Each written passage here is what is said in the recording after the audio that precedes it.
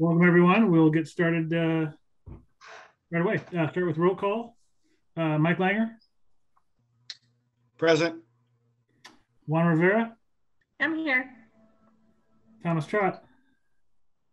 Present. Neil. I see Neil.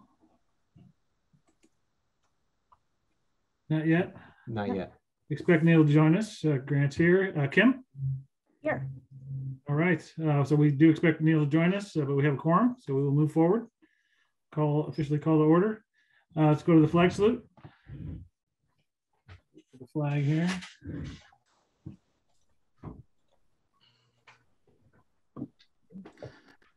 I pledge allegiance to the flag of the United States of America, to the republic for which it stands, one nation, under God, indivisible, with liberty and justice for all.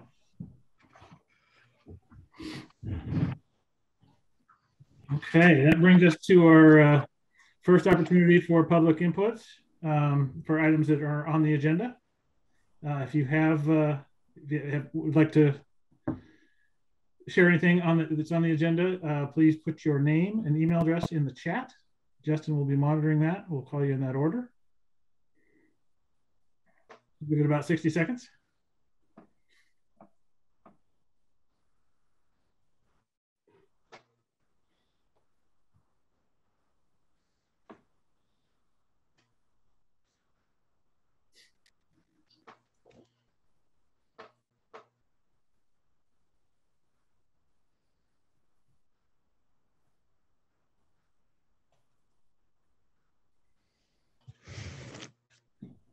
Seen anything, Justin?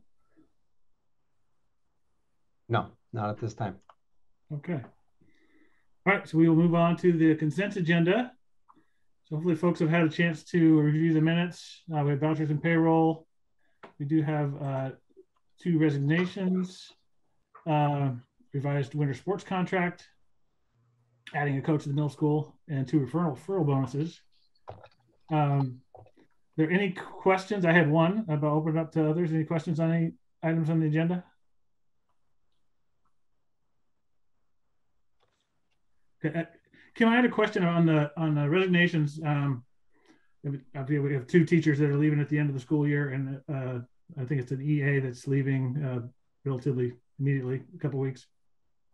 What's the process for exit interviews? How often do we do those? What's been our practice here? I guess more specifically recently. Yeah, I'd be happy to talk about that. So we just capacity wise have not conducted exit interviews with all employees who leave our system. What is more typical is if we have an employee who's leaving our system mid-year and we don't already have a very clear understanding about the reason for that departure. If we believe that that departure is in some way related to their experience that they've had as an employee, then we would conduct an exit interview. Often that would be done with their direct supervisor, sometimes people here at the district office. I do know that we've conducted 2 exit interviews since the start of 2022. Thank you. You are welcome. Any other questions on the consent agenda? Oh, Mike?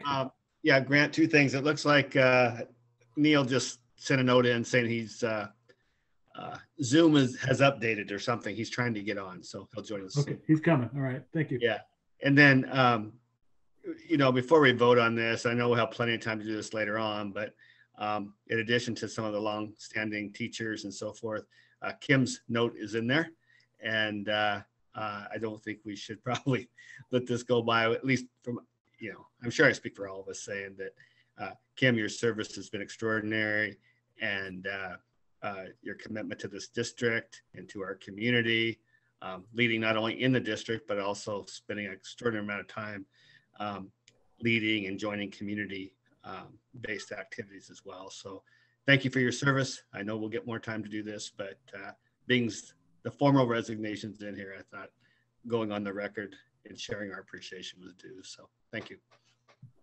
Thank you very much. It has been an honor to serve this district and community. Thank you. Thank you, Michael. Well said. All right, if there are no other questions, can I get a motion to approve the consent agenda? I'll move. This is oh. Sorry, Juan. Juana, would you like to second? I'll second. Thank you. Moved and seconded. All in favor, say aye. Aye. Aye. Aye. Any opposed? Consent agenda is approved. All right. Our next item is a resolution around teacher assignments. I think we have one new assignment. Kim, you want to walk us through that? Sure, just give me 1 second here. I apologize. So, excuse me, we have a resolution. It's resolution 21-14, the approval of the assignment of teachers to classes other than one in their endorsement or in their endorsed area. And so this is a resolution that would allow that to occur. And so, Shauna, is there anything else that we need to say about this? The resolution is there, and then you'll see the accompanying attachment that highlights the addition of a teacher to previous board action that has been taken for out of endorsement teachers. And so this case, it is a teacher at our high school level who is teaching mathematics courses, and her degree, her certification area for her current endorsement is CTE, mathematics, and she has a substitute certificate. So she has both of those certificates. She's teaching math for us, but she is not endorsed as a math teacher in the state of Washington. I think if I could add anything, Kim, it would be that she has her doctorate in mathematics. And so she's definitely able to teach this curriculum, just not necessarily certified within the Washington state system. Thank you. And board members, any questions? If not, could I get a motion to approve resolution 21-14, assignment of teachers unendorsed? This is Neil, I'm here. I will second that motion if someone else was already making it. I was trying to. All right. Thomas moves, Neil seconds. All in favor, say aye. Aye. Aye. Any opposed? All right, approved. All right, our next item, old business, is the mass action vaping lawsuit. It is mass action, not class action. I had to look that up myself. We talked about this a little bit at a retreat. So primarily, this is a vote to join. There's obviously no cost or some minimal effort that some staff time, probably half a day to a day's worth of staff time in the participation in this effort. Primarily, they're looking to seek damages for illegally targeting underage children, and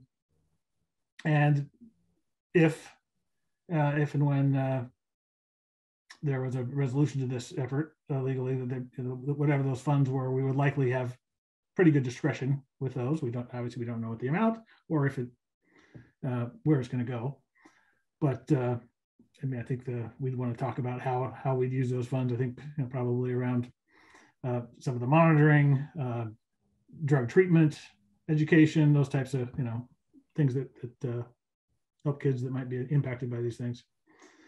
So I know we talked about this a little bit at our training. Are there any questions, concerns before we? I have just a concern. Yeah.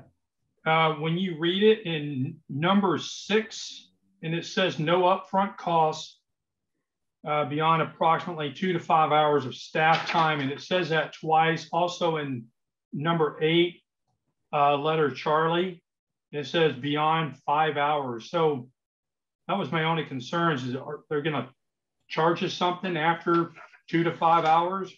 I think that means it would require about 2 to 5 hours of our staff's time, administrative staff time, to provide information to the lawsuit. So correct. Okay. In-kind staff time. Yeah, that is to provide them the information specific to our district that would be necessary for us to join in on that lawsuit. Okay. Thanks, Thomas. That was a good clarification, though.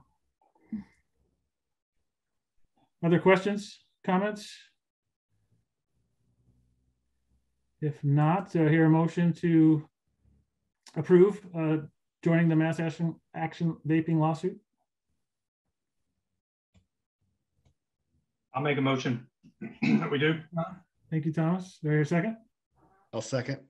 Thanks, Michael. We have a second. Any other discussion? All right, all in favor, say aye. Aye. Aye. Any opposed? Okay, motion passes. All right, so our next item is related to an earlier item, our superintendent search. So Kim has, we've done a little bit of research on research firms, and I think we have as our guest here yet. Yeah, okay. We have yes, we do. We have Tom Rockefeller, who is with Northwest Leadership Associates, and our school district has not entered into agreement with this organization, but Tom was willing to spend some time with us tonight, since it has probably been close to 30 years since the school district went out searching outside for a superintendent. And so it's been a while, so I thought it would be good to have an expert come in and share with the board and our community the process that many school districts undertake as part of that search. And so we have Tom with us here tonight. Justin, if you could do what you need to allow Tom to share his screen, should he so choose, I would appreciate that. And without further ado, Tom, take it away. Okay, thank you. Yeah, I do want you to know that I'm more than glad to go through the process, even if you go through or go to another search firm or you feel that somebody else wants to do it. But we do spend time with school districts once in a while explaining kind of the processes that have to take place. For us, we have a 4-phase process that is actually 12 steps. And the first one is to, to secure a contract with you. And like right now, you're in a good place. You're not late or anything else. This is typically when a lot of the searches start. Some people, for some reason, have started a lot earlier with their superintendents announcing a year or more beforehand that they're going to leave. But a couple things will happen fairly quickly, and I'm just giving you from our perspective what we do. If tonight that you said something like, well, we're going to go ahead and go with you as a search firm, we would put out pre-announcements immediately, and this would be on all the major organizational sites. And at the same time, we'd need to get a liaison with the school board, either the school board chair or, if you want the superintendent leaving in good stead, a lot of times we work with the superintendent, or if you're assistant soup or somebody, but then we'd start developing a process fairly quickly. Within a week, we would want to meet with the board and develop, first of all, an end time when you would want this completed. And then that would set everything backwards where we would develop a calendar. But there are 3 or 4 major components to this. And the first one is starting to collect information on to develop a brochure that goes out with our application. And there's 3 big parts to that. The first part is the selling part, which is a description of your district, of your community, and it gives the people that are applying or candidates an idea of what the district is about. But the 2 important parts to it are the challenges, which is something that we would work through two different ways. First of all, within probably a week and a half or 2 weeks, we would put out a survey, and the survey asks 4 major questions. And at the same time, we'd probably want to have focus groups within the next couple of weeks too. And that would be the board would identify who it is that you're wanting to have input from. And whether you're a board member, bus driver, custodian, teacher, community member, whoever, we come in and we ask 4 basic questions, about the positives of the school district, the challenges of the school district, and then we look for those personal and professional characteristics that you want to see in the next superintendent. And we would try to develop the brochure off of those focus groups, and then from some of the information that you get from the surveys, to get that brochure put together and get the application and the brochure out so that you would have at least 5 weeks of having your application out there to give people time to look the district over, to come and make the decisions to whether they wanted to apply. But once we get done with that, then there's a lot of work that has to happen in between, and that's setting up for preliminary interviews. Nowadays, anywhere from 4 to 6 people being on preliminary interviews. With those preliminary interviews, you would have what we call observation or panelists. You would select 12 to 24 people from your overall community to set and help the board decide on, or give input, not decide, but help give input from those preliminary interviews as who you would want to bring into your final interviews. And we have, we set it up so the questions, you need to make sure in your preliminary interviews that all your questions are the same to each candidate. There's some pretty generic questions you should ask. There are some that you want to refine that have something to do with your challenges that you have in your district that they'll have to respond to, and I'll explain that in a minute. But after you pick your finalists, then we would move into another phase of the search.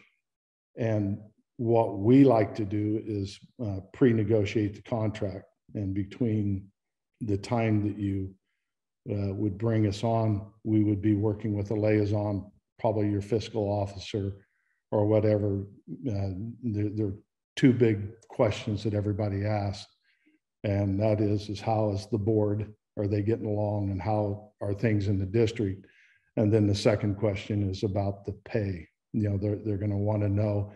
And there are some challenges out there right now with housing and these kinds of issues, cost of living, that it does take people some time to sit down and figure out if it's going to be a move that they can make or whatever else to do that. But we would set up so we would have the contract set for the final 3 people.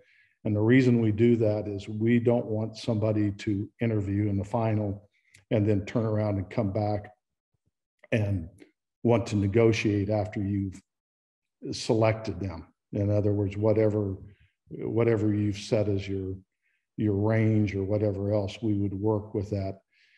And then there are several other parts to this, especially nowadays. We do have a private firm that does a complete investigation of the finalists. And along with that, that's anything from checking out the internet to financial issues to anything that's gone through the courts or whatever else.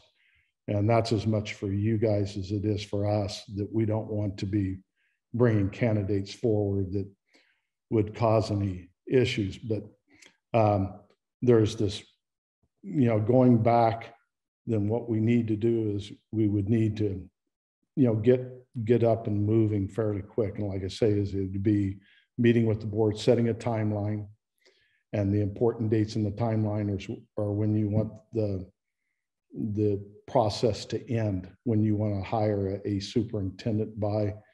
And if we're to ask, I would tell you that we need to be looking at the probably the first week of May would be about as late as you would want to go. But that isn't late. It's just that there are other processes going on in the state. In fact, there's a lot of searches going on right now so that you would be in the mix with everybody else. But if we could get the end date, then we can move back when the finalist interviews are, and then we can move back the recruiting period, and then we can move back to the preliminaries, the recruiting period, and then the initial part of developing the materials that you'll need to go out to that you'd put out for the application process. Is that too quick? You're gonna have to tell me. I've got it in my head, so you need to ask me questions, and I'll be more than glad to answer any of the pieces. But we do things such as like when we post to about 3,500 organizations and individuals that we have on a database. We also post on all of the major organizational sites that are connected to other sites across the US. And then one of the things I think we do a little bit different, we target people also. We send the blanket out, but we also right now probably have 100 to 150 people that are really wanting to be superintendents, and we have a pool of people on the west side of the state of probably 100 people that we write individual notes or we contact. We're pretty aggressive about it to get somebody that would fit, fit your district and what they're looking for, as well as what you're looking for also. Questions? Thank you, Tom. Yeah, I'm sure we have a few. I'll start. So you mentioned earlier some of the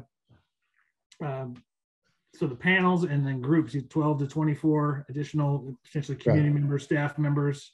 So I guess I'm picturing that as the interview panel would be asking questions. The 12 to 24 additional folks are listening, paying attention, and then there's a kind of a debrief after. Right. Well, this is the panels. Technically, the school board should be the only one asking questions. We make the choice, right? Yeah. Yeah. And we want to get input. Yeah. But if you picture, the way I would tell you this to do this, the preliminary interviews would be you select 4 to 6 people, and we'll be doing that in a executive session screening. In other words, if you have 20 candidates, I'd tell you to get 4 to 6 people out of that pool, bring them forward. But you would be setting, the last few that we've had have been in auditoriums, and you would be setting up front with the candidate, and between the board members, you would ask the same questions of each candidate. Then right behind you have an observation group that you've selected. And we have an application that we give to you that you send out to the public, and it's anywhere from 12 to 24, and it'll be you could have somebody or a couple people from the business community, teachers association, custodial group. It's made up of whoever you think needs to be there, and they go along with you with the questions, and they give their opinion of whether they answered them correctly or not. And then behind them is the general public that can come in and observe. And they also have a little sheet that they can fill out that they, sometimes I just don't like that candidate, or that candidate really didn't answer the question. So you've got kind of your information, your take on it, then your advice from your observation group, and then maybe from the community too. And then what we'll do is we get together from there and sit down, and you guys decide on the final 3. And then when you get to the final 3, those are day-long processes. And they usually start out with a board member or two and one of us meeting the candidate in the morning. And then somebody like the transportation director takes them around the school district, maybe a principal or two takes them through one of the buildings or something like that. And then they'll meet with central office, they'll meet with building administrators, they'll meet with the classified, certified, and then there's a community meeting. And in those meetings, those people get to ask questions. They get to ask questions of the candidates and fill out little forms that they turn in that you guys will get.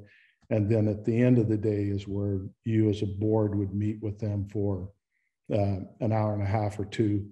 We always suggest that you have dinner with them also, sit down and have a meal and then have an extended interview with them.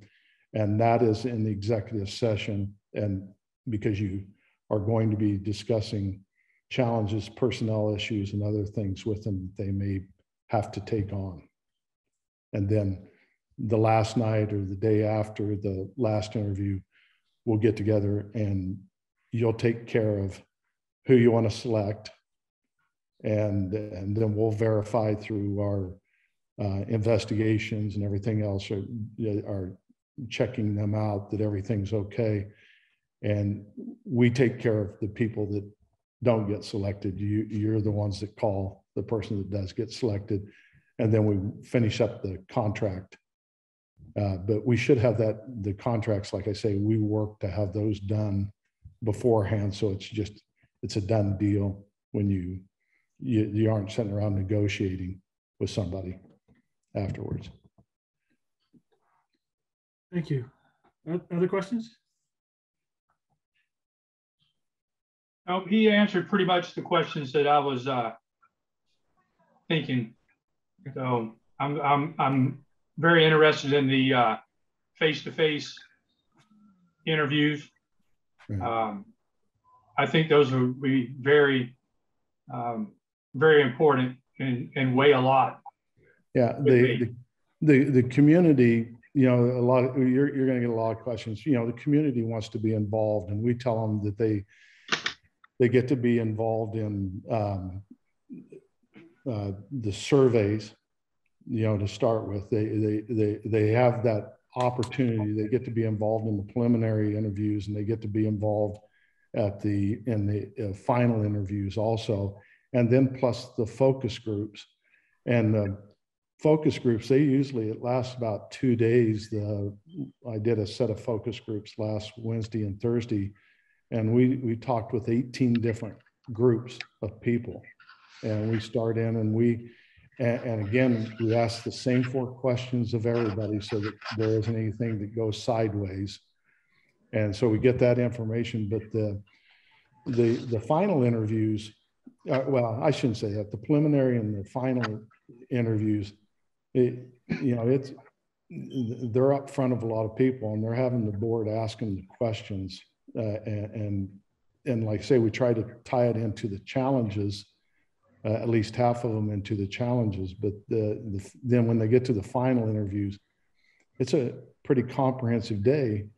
And then if you feel that you need to have more time or something to make a decision, that's up to you. You're not bound to, say we have to make a decision the last night, or you might want to say we want to take 2 days, or we as a school board want to make some calls if we happen to know a school board member in the district they're coming from or whatever. And there's just some different pieces. There's a lot more to it than what I'm saying.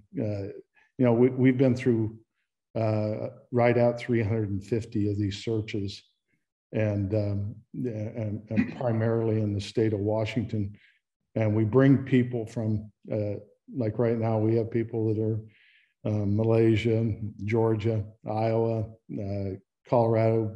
The majority of them are from Washington, and then you get Oregon, Idaho, Wyoming, Montana. That we have what we consider quite a pool of people that are really interested in being a superintendent. Could we, once we start looking at candidates, and we narrowed them down to, you know, those last 4 to 6 or whatever that number could be. Could we go back and interview on like phone wise with that school district that, Yes. that said individual is coming from? Yeah, the reason that I want to make a distinction here, when people are applying, we keep everything confidential until you select the 4 to 6 people that you're going to apply are going to interview. And the reason is some of these people, they don't want to put themselves out there. I mean, they want to get something out of it. If they're not going to make it to the preliminary interviews, they don't want the district they're coming from to know. But once you select the 6, then everything goes public. And then from that point, what I would tell you, you're very vested in the process. So if you're wanting to make calls and checkups, you know, our application they need 4 or 5 letters of recommendation, but they also need 4 references. And we call each one of those references, but that doesn't mean that you can't do the same or be involved in it. Is that what you're asking? Yeah, generally, if would be your organization that would get that information for us. Yes. Okay. We do that, but that doesn't preclude you from you know, if you're wanting to check on things too. But what we'll do is we'll come to you when we do the screening, and that is done behind closed doors. That's an executive session. When we do that screening, we'll be real honest with you and say, hey, we've got 20 applicants, and these we consider top tier. These, if somebody in the top tier doesn't take or want an interview, we'll move them there. And then there'll be some down here and just say, they applied, and we'll give you every name and we'll give you every file they applied. But I don't think that Rochester is up, wants a 3rd grade teacher from Oklahoma to even, consider them. And we do get those once in a while. So we give you what we think, and then we'll give you all the background information too, and say, this person's leaving a pretty tough situation. There's a reason that they're wanting to move other than just wanting to be a superintendent. Right. And when you said that the community is involved in this, I know the community wants to have a voice in this, but what does their voice weigh? Does it have a weight? Or is that on us to make that determination? That's on you. I mean, when we get the survey, and just so you know, when we do the focus groups, that's what because it's usually face-to-face or like this, we're running the survey also. It starts a couple of days before, and that survey can run as long as you want to. Usually we do it 2 weeks. We've had a district or two said, no, leave it open for 4 weeks so we can garner as much information from the public. But we'll come in with the challenges, and then what they're looking for, the personal qualifications. And it might be a little bit different than what you as a board member are some real challenges. In other words, maybe the regular person out in the street doesn't know that you've got some financial challenges or something like that you're going to have to be able to put in that brochure. And the reason we put those challenges in there, when they do their application, they have to address those in a page. We usually do a page per question that will let you see that, hey, this person has had experience in having to reduce staff or move staff or negotiations or something like that.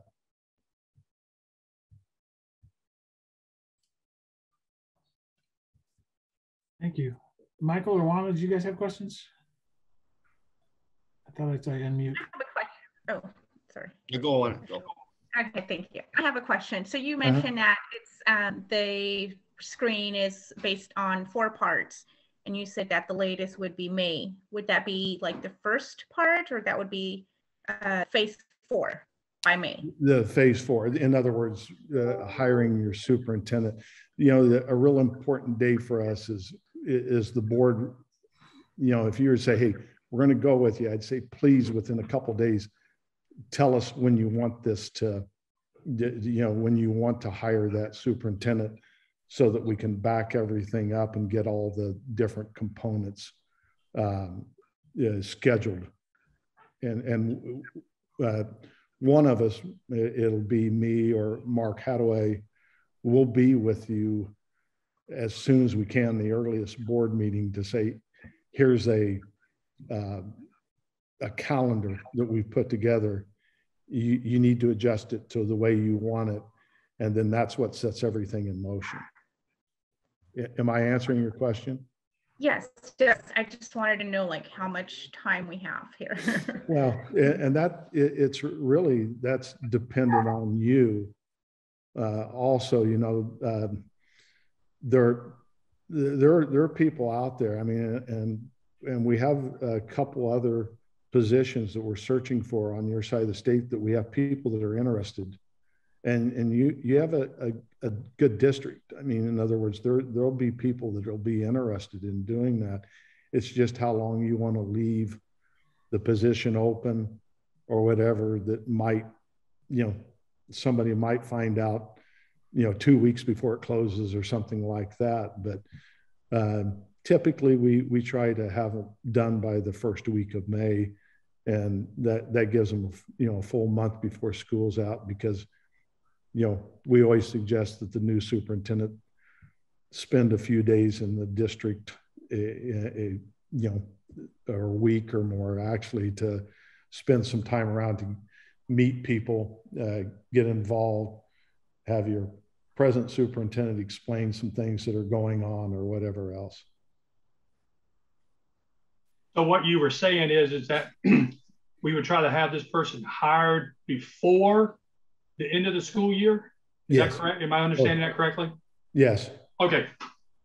Most definitely. Like I say, my suggestion would be the first week or so of May. You would be doing your final interviews for sure that first week of May, if not the week before.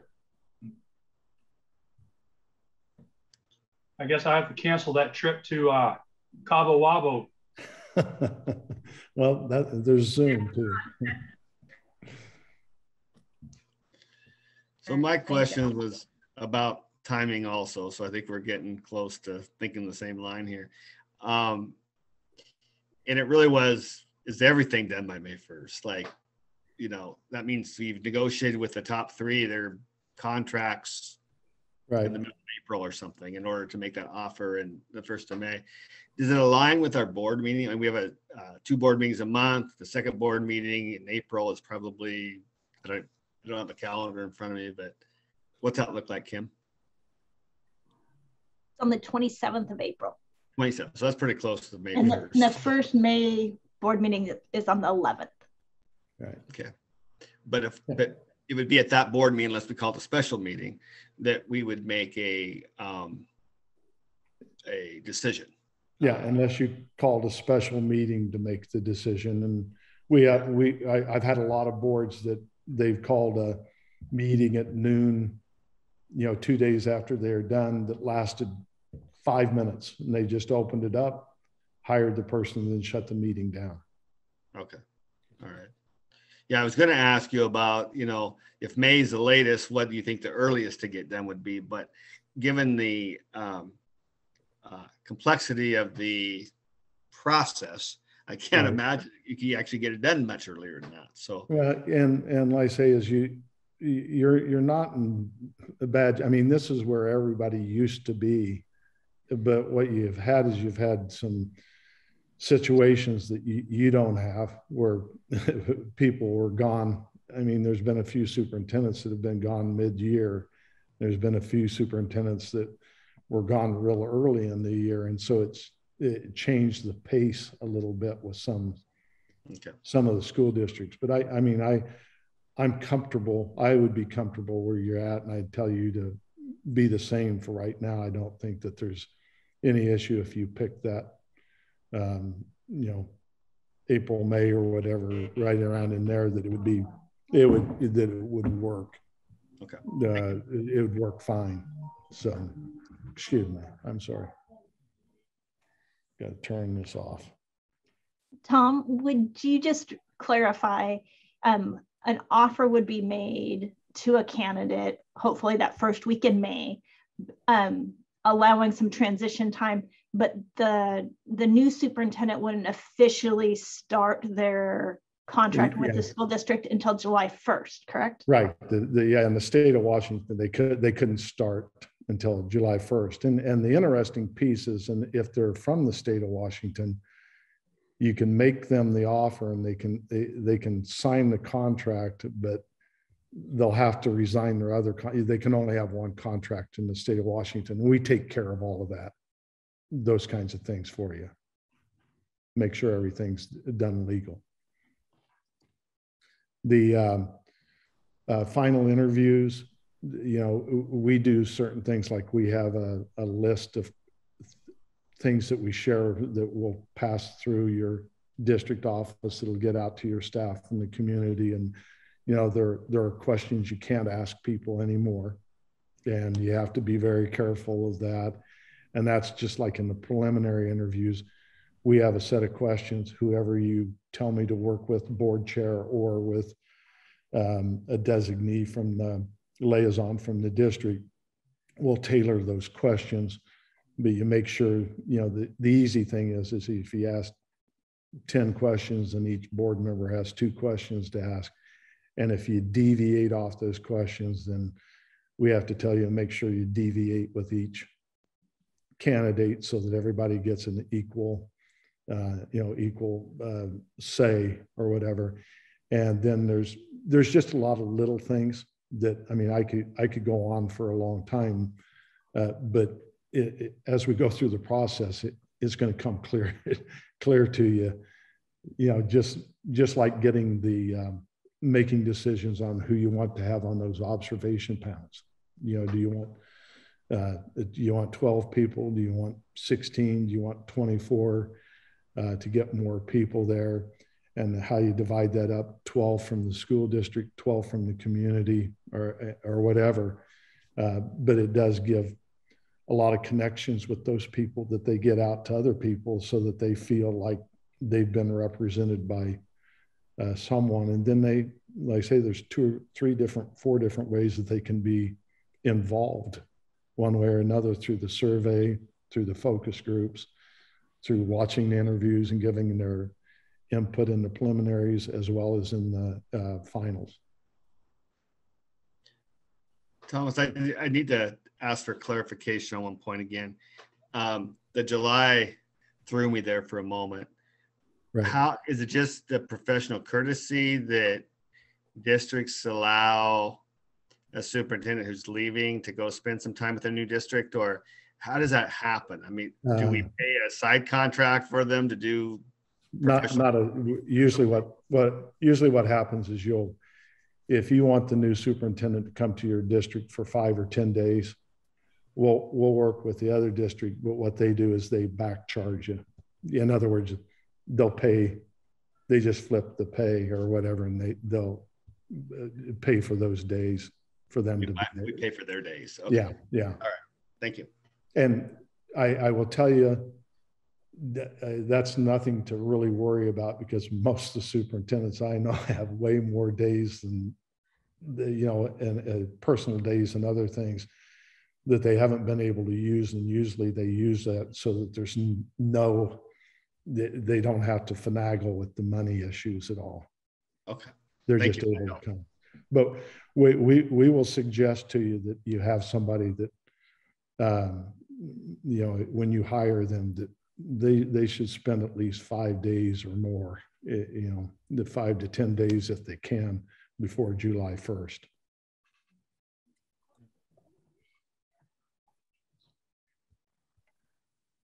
Other things?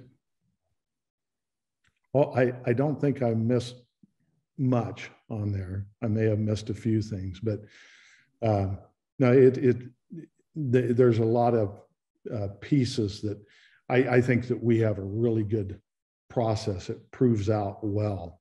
It gets the community involved, gets the your district employees involved in it. And everybody wants to say, and it's just like with our final interviews, we separate out the administrative central office people from classified, if that's the way they want to do it, so that there aren't groups that feel like they get overpowered by others. But we make sure that there's a lot of contact and a lot of input. You'll have more than you want, probably, when it's all said and done, when you're making those final decisions. Well, Tom, thank you so much for your time. Right. No problem. I really appreciate the overview. It was really good for us. And I feel better that if we can get this process started with the search firm in the next couple of weeks, we'll be on track to. Yeah. Sooner like I say, is the big thing is getting it up and moving real quick. And we do things like, again, if you say you can pick a date, well, it's open. If you told me to, I'd put things up tomorrow online that there's a lot to be announced or to be determined, but it is a vacancy is open. We get calls right away when we put those up, and then that more information is coming, and so we get the dates determined or whatever else. So great. Well, thank you. I really appreciate your time and taking the time to go through this with us. No problem, sir. Thank you. Thank you, Thomas, for your time. This is Neil Turner. I've just been listening intently. So thank you for all the great information. It'll be quite a search to replace Kim. Thank you. Yeah. Well, those are sometimes, it's a good place. Like I say, I think I know enough about what's going on in the state, and the group of people that we have as consultants are either or have been tied up in universities and professional organizations. And actually all of our consultants are from the state of Washington, and we have a lot of people. And, I know some people that where Kim's going, they're very happy to have her. She quality, and I think the district is too. So, okay. All right. Thank you again. Thank you. All right. So our next item, expenditures. We have a laptop, Chromebook, 2 expenditures, laptops and Chromebooks. Justin, are you gonna? Yep, I can speak to those. So it is that time of year. Grand Mound teachers are up for their cycle of change out of laptops, and so that's that first one.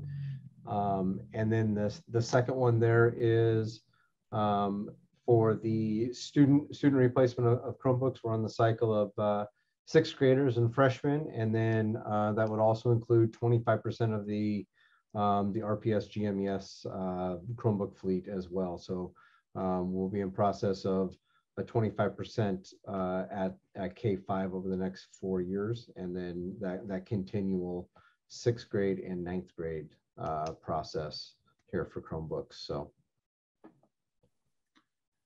Okay. So for those two, do we need to take those individually for approval? Yes, Shauna is shaking yes. Okay. So I would move to approve the expenditure for laptops. Any questions, or do I hear a second? Yeah, Grant, I have a couple questions here. Yes, please. Okay. So this company, I did a little research on them, who we're going through. They're based out of another state. I believe it's Ohio. And my question is, why are we going out of state to purchase these laptops? Are we contracted with with this company? Why aren't we trying to keep that money over here closer to the home front? So the contract we're using is a KCDA contract, which is the King County Distribution. contract bid through the state of bidded through the state of Washington, and their price came in much better than Micro K-12, which is another company I've used in the past out of Linwood.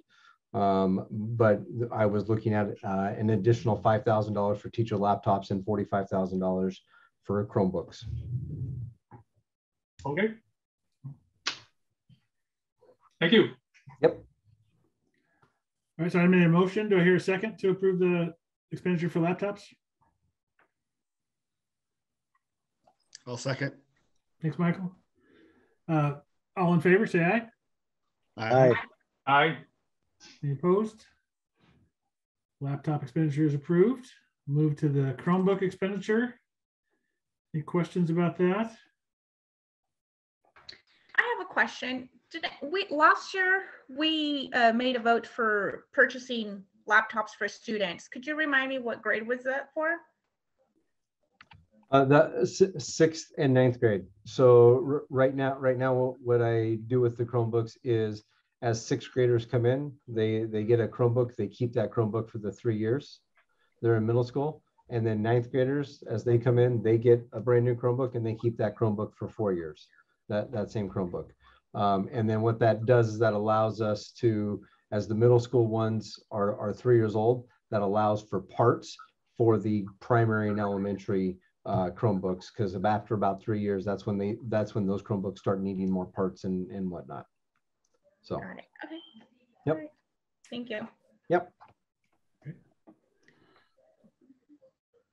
Any other questions or a motion to approve the Chromebook expenditure? This is Neil. I will make that motion. So moved. Thanks, Neil. Do I hear a second? I'll second. Thanks, Juana.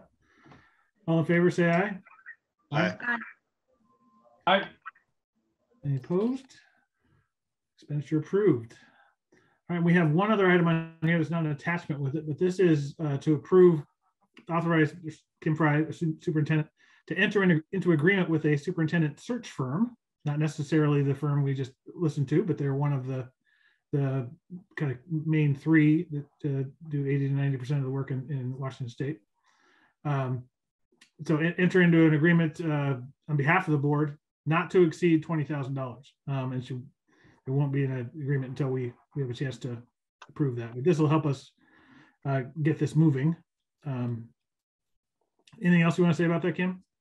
Yes, really the primary reason for this authorization is so that we don't have to wait another 2 weeks for you to come together again and authorize this expenditure, because of that timeline, wanting to make sure that new superintendent is named approximately that first week of May.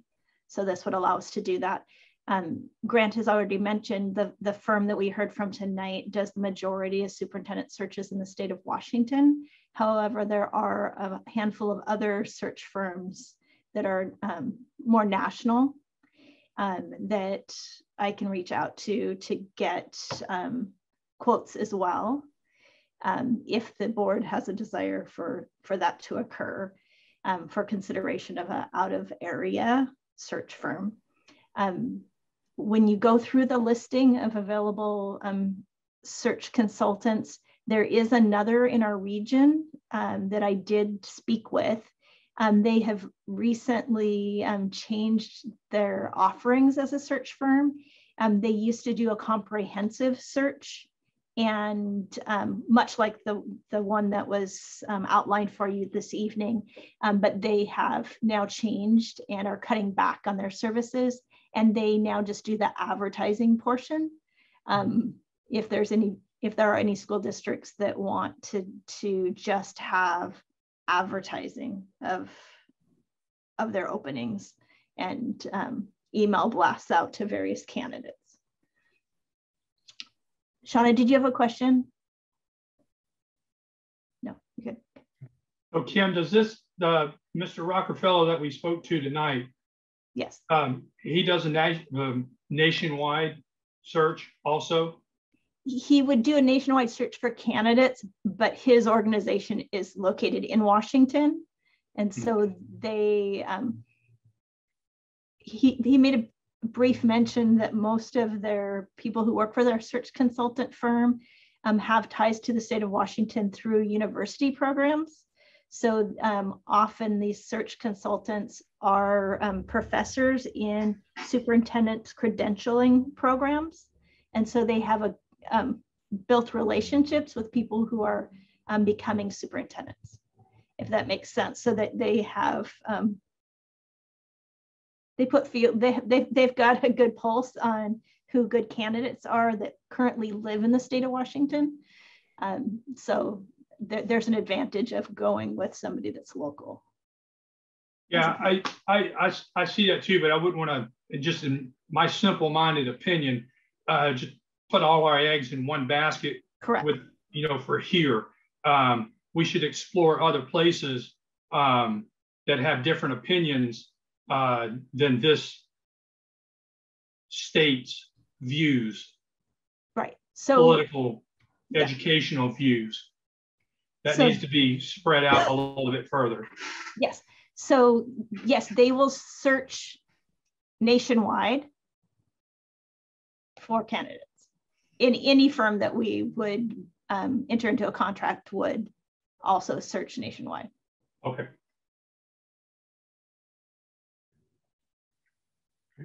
Kim, what is the process? I mean, I'm certainly ready to go to give the authority to move. But how do you choose? Do we do a bid, or is it a sole source, or is there a preferred list that the Administrators Association has, or something we can draw from? How do we get the yes? There is a preferred list, and that's where I got these names from, people that are reaching out to.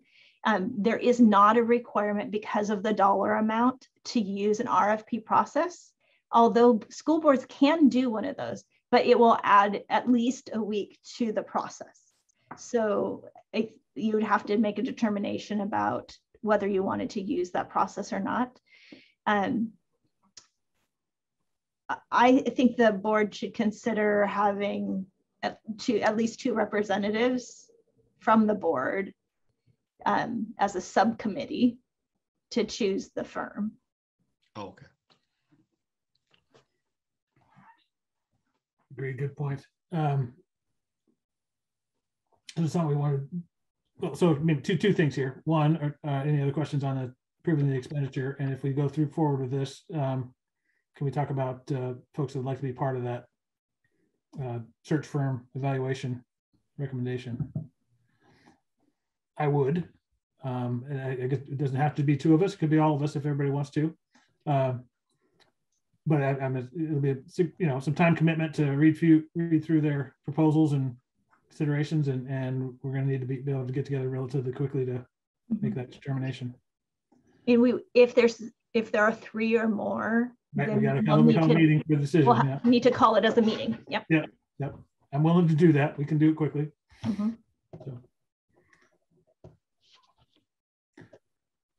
So any other questions on the authorization first, I guess? Or folks feel comfortable, there's somebody making a motion to make for the approval of the authorization to enter into agreement up to $20,000 or not to exceed?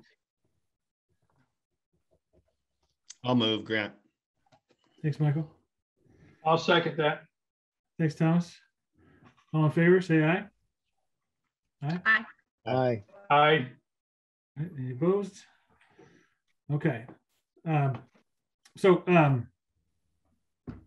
Folks interested in reviewing potential proposals here in the next few days, able to make that commitment?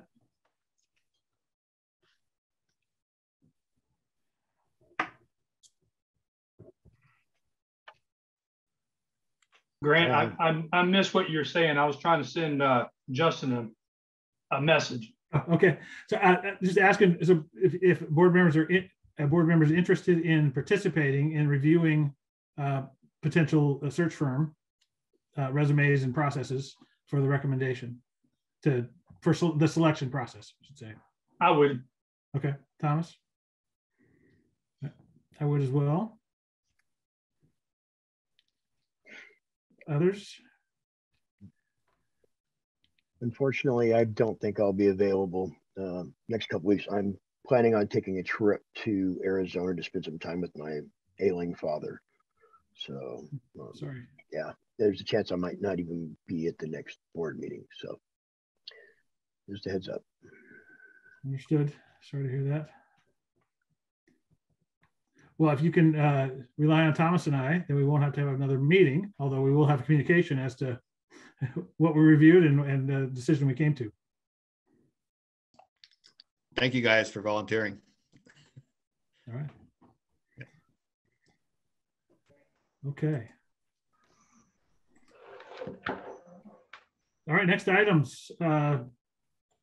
We have first reading of policies, so not taking any action tonight, but just kind of a brief overview. Absolutely. Each one of the changes. Sure. So the first one is a freedom of expression, and I'll do a quick share here. So in this policy, the blue is are the recommended changes. So there's a new bullet here under these are such materials may not incite students as to create a clear and present danger in the material and a substantial disruption of the school. So this is around student publications, and that they shouldn't violate federal or state laws, rules, regulations, or incite the violation of such laws. So those are the recommended changes to that freedom of expression policy. Shall I just keep moving? Or other questions? Kim, I do have a question on this one. Sure. Particularly that we just signed into the vaping situation. I know it's not recommended, but right below the recommended language is information about advertising yes. tobacco products, liquor, and so forth. Can we just add vaping into there as well? Absolutely. Shauna, can you make note of that, please? Thank you. Thanks, Michael. Great suggestion. Any others? And again, if you don't have to come up with them on the spot tonight, that if you think of something between now and the next board meeting, please reach out. Does this have anything to do with library books or anything like that? This is around student publications and distribution of materials. So this is the section here on distribution of materials.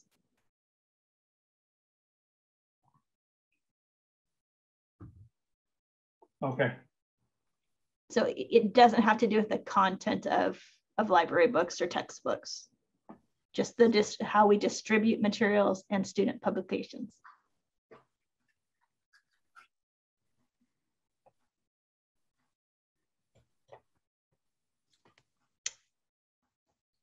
Hearing nothing else, I'll move on to the next one.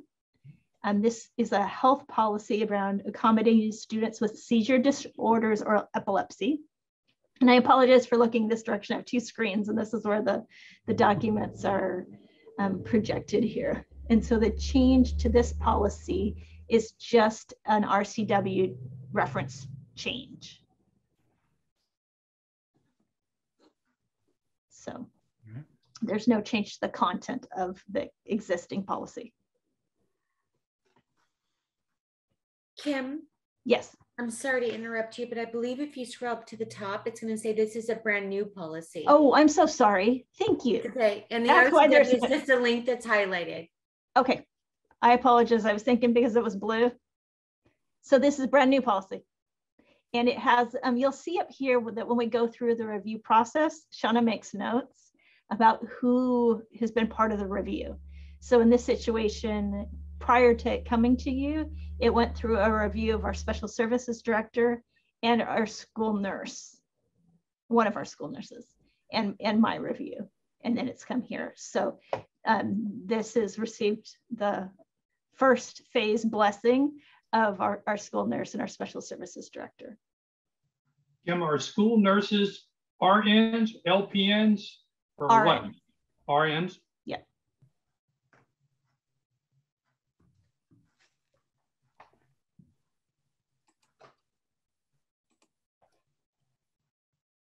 So definitely take some time to review that.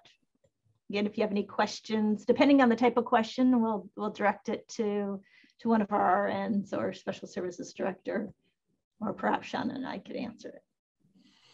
The next one is also, excuse me, in the nursing area or medical area. It's infection control. And so this one, Shauna, correct? It's just the blue areas that are changes, not a new policy. And they are moving this policy to personnel. Yes. So it was a management support policy numbered in the 6,000s prior, and now it's been reclassified into personnel. And so it's a 5,000 policy.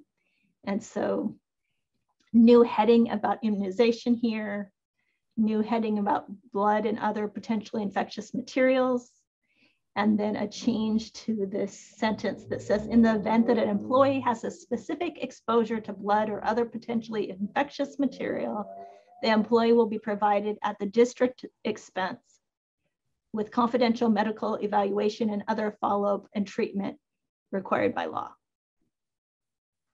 So that change. And then the reference, cross-reference change here, and then the change in legal reference. So again, review it if you have any questions prior to our next meeting where we would take action with a second reading. Please let me know.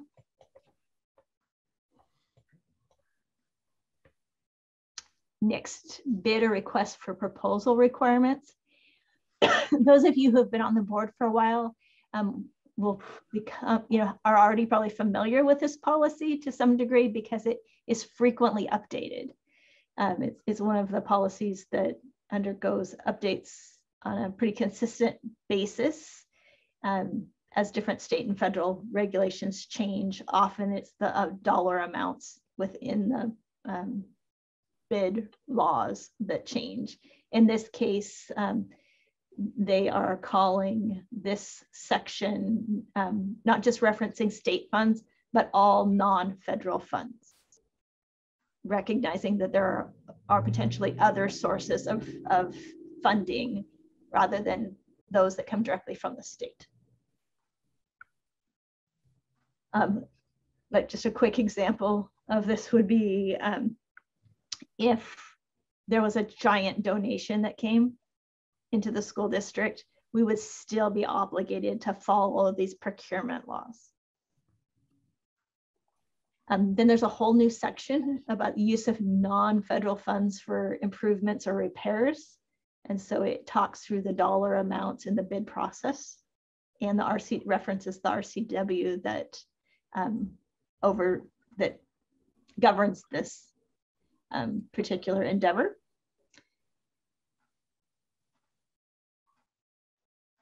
Excuse me, there's a whole nother section here about purchases of $10,000 or less that do not require quotes.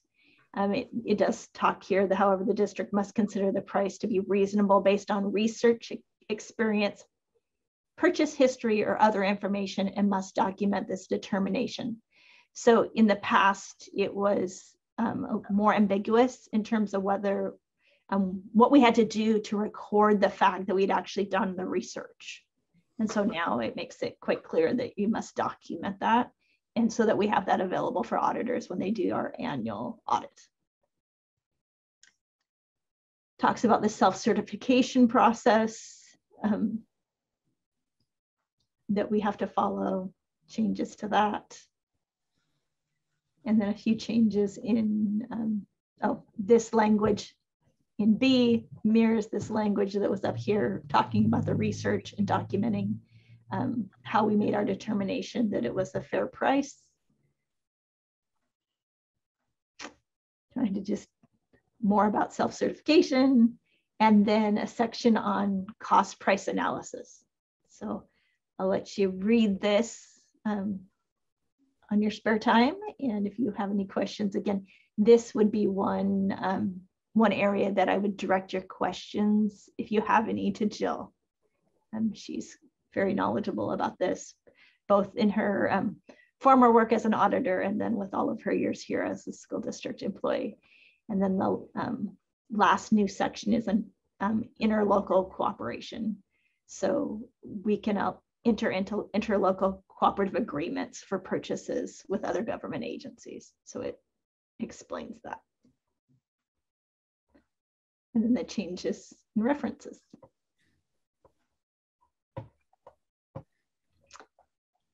Hey, Kim or Yes. Shauna, does these policies all have a specific category that they go in? Yes, they do. You got them broke down? Yes. So go ahead. Yeah. They're broke down on the website somewhere as what type of policies, where they fall into. Yes. Okay. So there's 6 different areas that policies fall into, and they range from student policies about students, personnel policies, board of director policies, community are the big categories. Okay.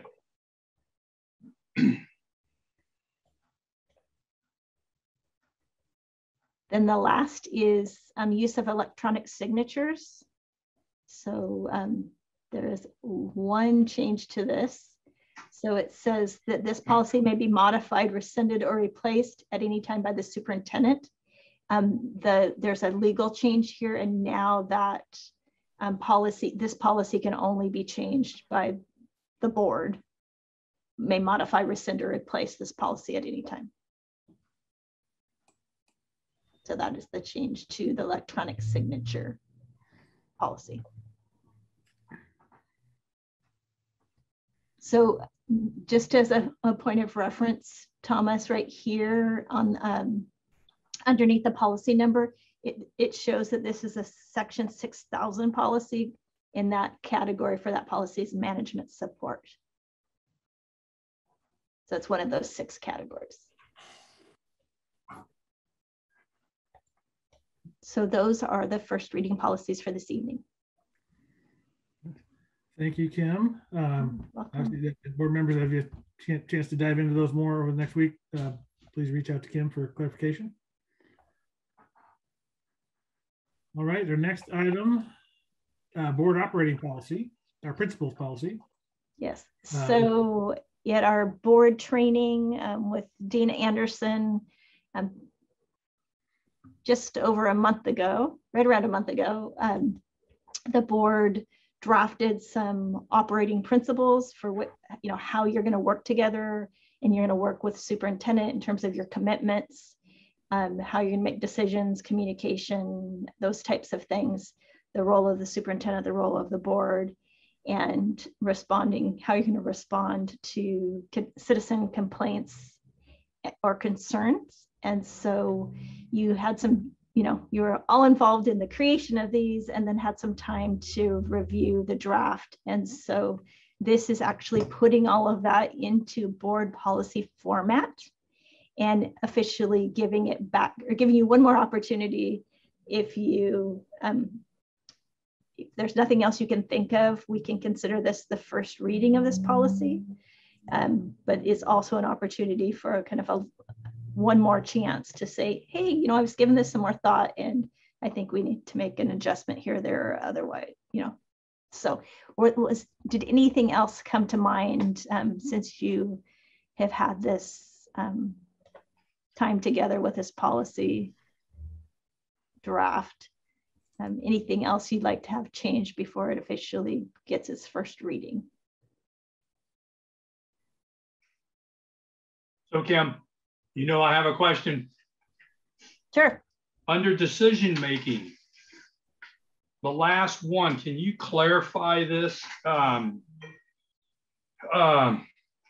It says the superintendent will make decisions on implementation of policy, operations of the school district, management and direction of staff, etc. But I thought that was the board's responsibility. Am I just not understanding the point that it's making? So the kind of the different roles of board and superintendent. So the board determines the what, like this is what we want to have happen, setting goals, setting policy, and you hire superintendent to figure out how to reach that goal and how to enact that policy.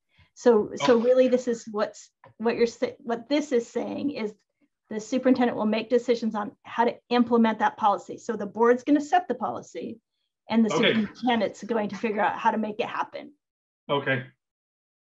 Does that help?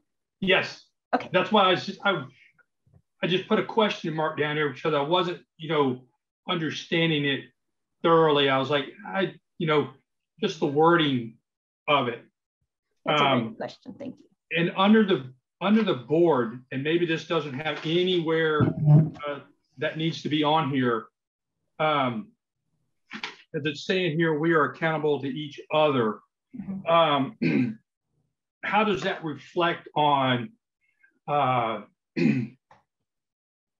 say, people getting in trouble with whatever, and or social media problems and so on and so forth? Should that be entered in here also, or is that just something? Should social media posts be added in here or something along those lines if people are making social media posts that are a little bit too far outside the norm of things? What's right? Am I overthinking this?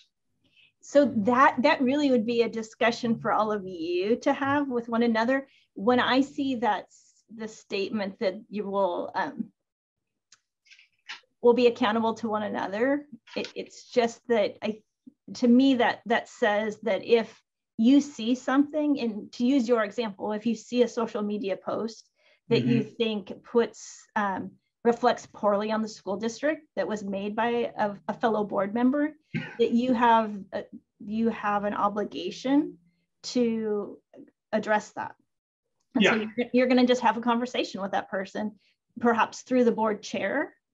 Okay. Or directly that says, you know what, I saw you post this the other day. To me, that reflects poorly on the school district. Can we have a conversation about that? And so you're just going to have dialogue. And share your views and opinions. Some of the other things in here talk about how you're going to communicate with each other. So you're going to do that in a really respectful manner. You're going to do that. Oh yeah. Assume best intentions, assuming the best, and so you're going to go about that in a professional way. But that you would, rather than just be mad about it or talk behind somebody's back about it, you would just go to the person and say, I don't know if you see it this way, but for me, this was the reaction I had when I read that post. Yeah, and that was mainly my point about this is social media tends to get everybody, or can get anybody in trouble because what you agree with and what I agree with could be two totally different things. So that's why I was wondering if that needed to be something added somewhere in here or not. I think, or is that something that all of us as a board need to? I think it's something that us as a board need to address. Okay. Personally, I think it would cover under the accountability to each other. Okay.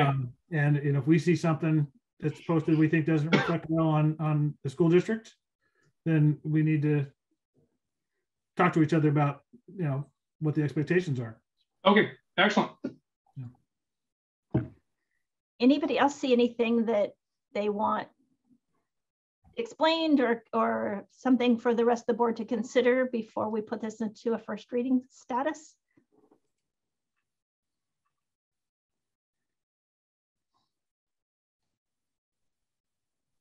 No comments.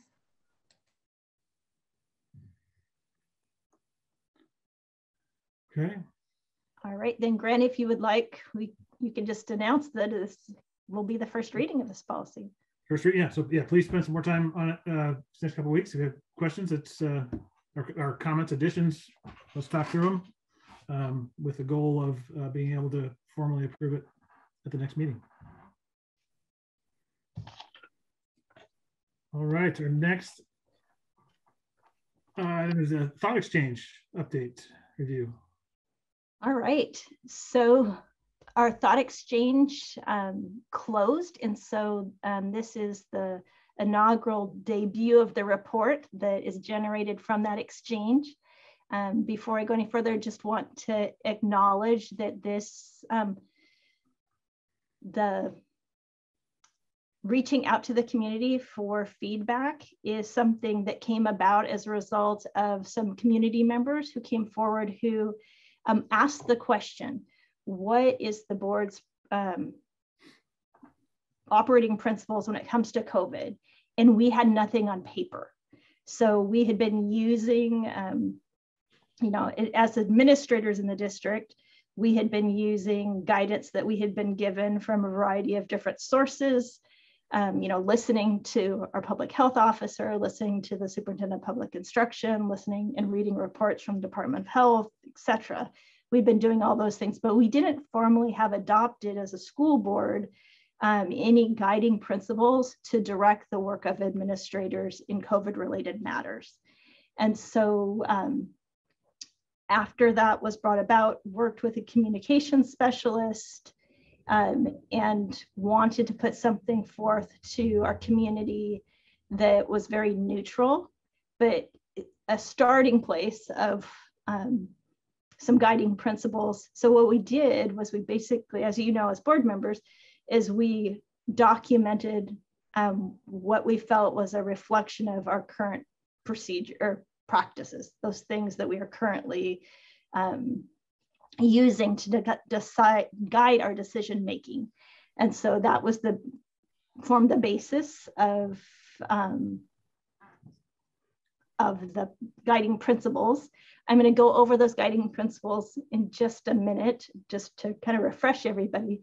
But I wanted to show you the report that was generated by Thought Exchange, and that this is what will be made public before the end of the week. So everyone in our community will be able to access this report. So it reminds people what the question was. So what are your thoughts or questions about the draft guiding principles? And is my screen showing? No. Okay, sorry. There we go. Can you see it now? Yep. All right. So the prompt after they read the draft guiding principles was, what are your thoughts or questions about the draft guiding principles? Please be specific. So we gave them examples. I like whatever. I don't like. Please consider adding whatever. I wonder, just to give some people some prompts. And so this is the report. We had 334 participants. 250 thoughts were generated, and there were 10,544 different ratings given to those 250 thoughts. This is the breakdown of the question that was asked about when Rochester School District has discretion regarding COVID mitigation measures, which of the following best describes your preference on how the school district should respond? So we had a pretty darn equal third distribution of going above and beyond what the recommendations were whenever practical. So 30% of our folks said, there's requirements, recommendations. We want you to do more than the recommendations when that's practical. We had 34% or 103 people said implement the safeguards as recommended. And then we had 36 or 108 of the respondents say implement only the required safeguards. So that was the breakdown in that.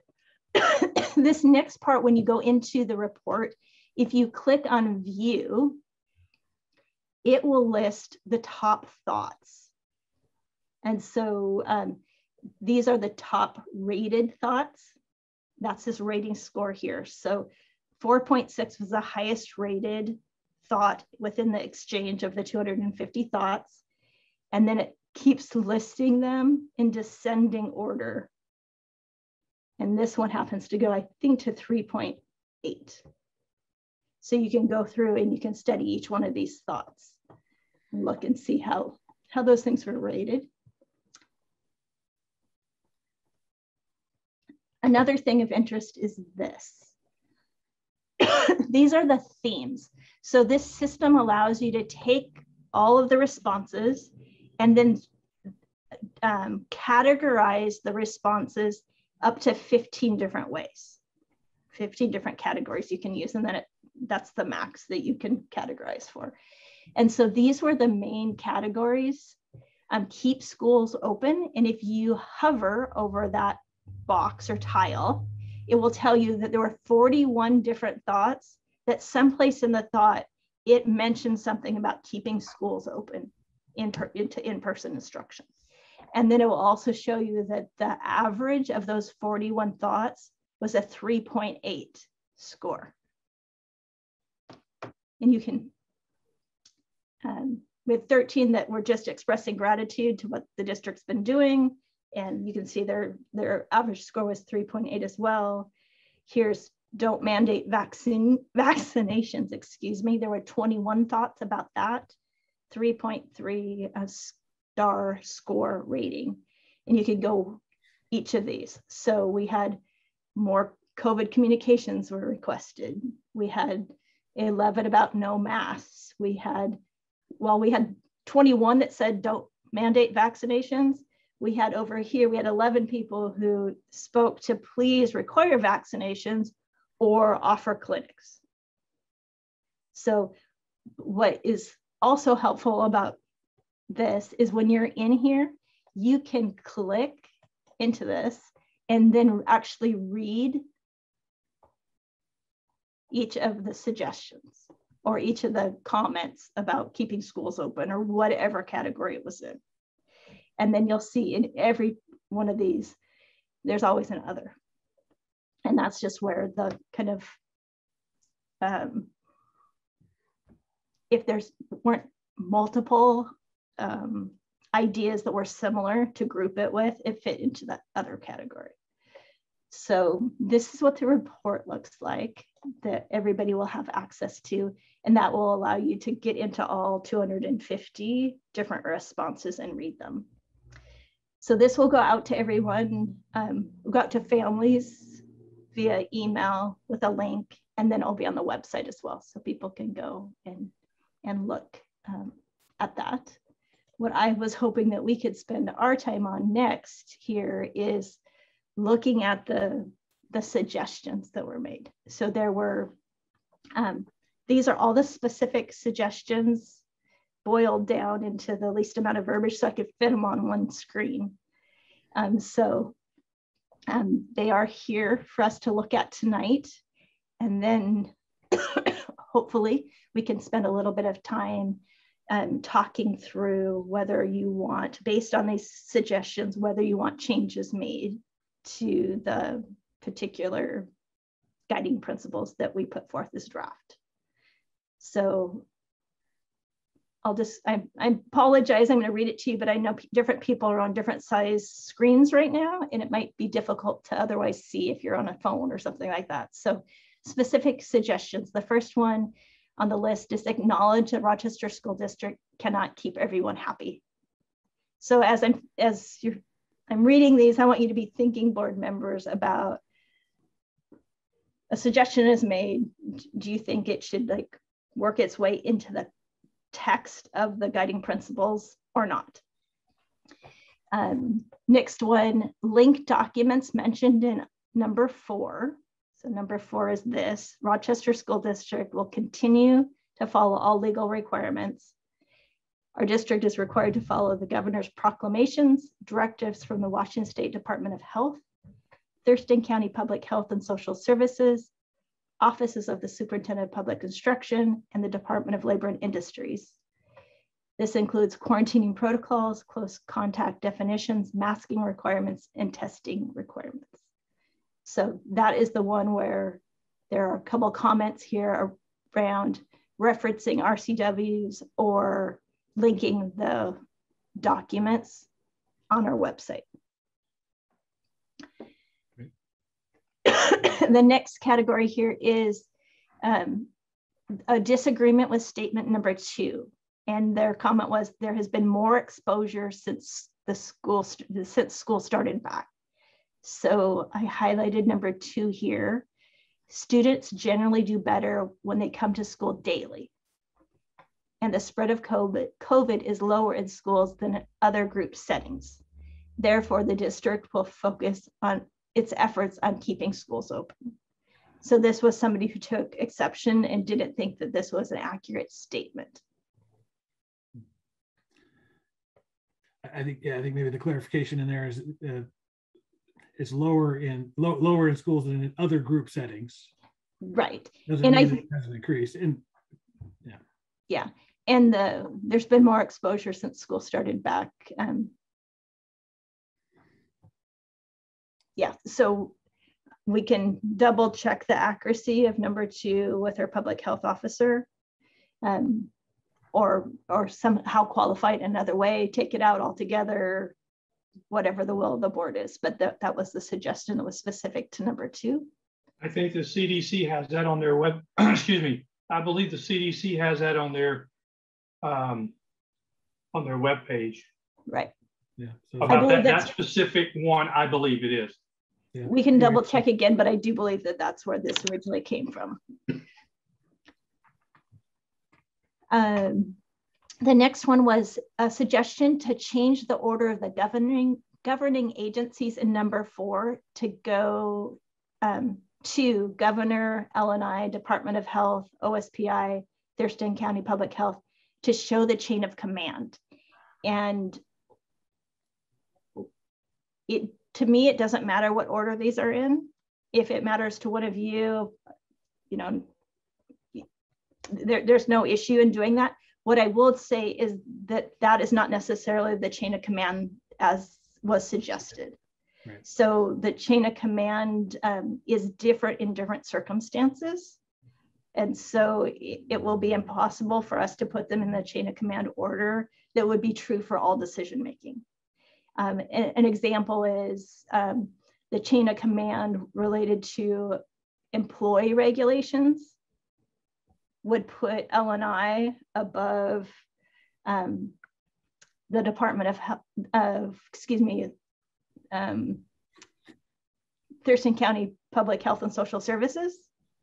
But when it comes to student matters, Thurston County Public Health and Social Services would trump LNI, because LNI doesn't have anything to do with students. So there's really not a clear progression in every circumstance about the chain of command. But if there's a desire to change the order of that, I don't think it would cause any problems. And the next grouping here, I put together on purpose. I'll show you, you'll figure it out here in a minute. Comment said, consider providing more detail on the progression we'd take. And I think what they're saying was around closing, like what steps will we take before we close the school? So I think that is here.